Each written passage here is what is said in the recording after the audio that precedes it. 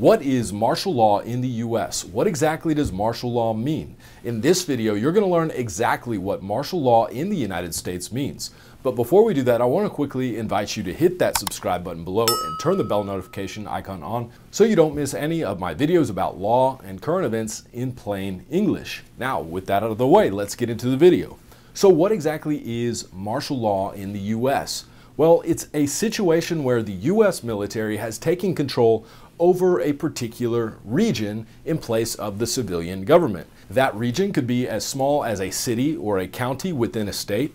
It could be as large as a state or possibly even an entire portion of the country like the southern states. It could even be the entire United States. Now, martial law is usually declared in response to rebellions, rioting, and lawlessness and other emergencies that require military force in order to restore law and order to a particular region. When martial law is declared, local police, courts, and government officials may lose their power.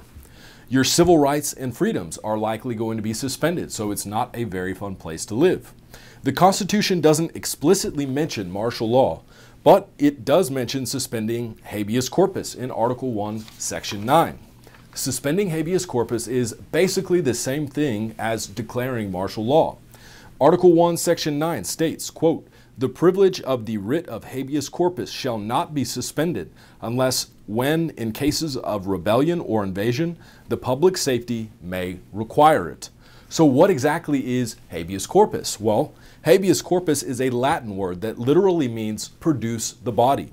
A writ is simply a written document from a judge ordering someone to do something.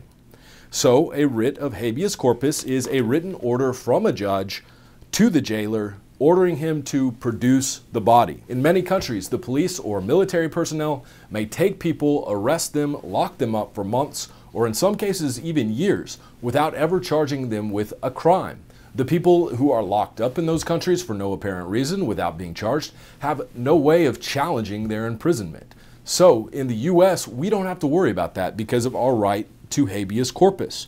But if habeas corpus is suspended under martial law, that right goes away. Under martial law, you lose your right to appear before a neutral judge and challenge your confinement. The military could simply lock you up without charging you with any kind of crime, and there would be no way for you to challenge your incarceration. So now you know exactly what martial law in the United States is. If you like this video, let me know by giving it a like. If you want to learn more about martial law and when it has been declared in the past in the US, then definitely make sure to hit that subscribe button below and turn the bell notification icon on if you have not done so already. That's all I've got for you today. Thank you for watching.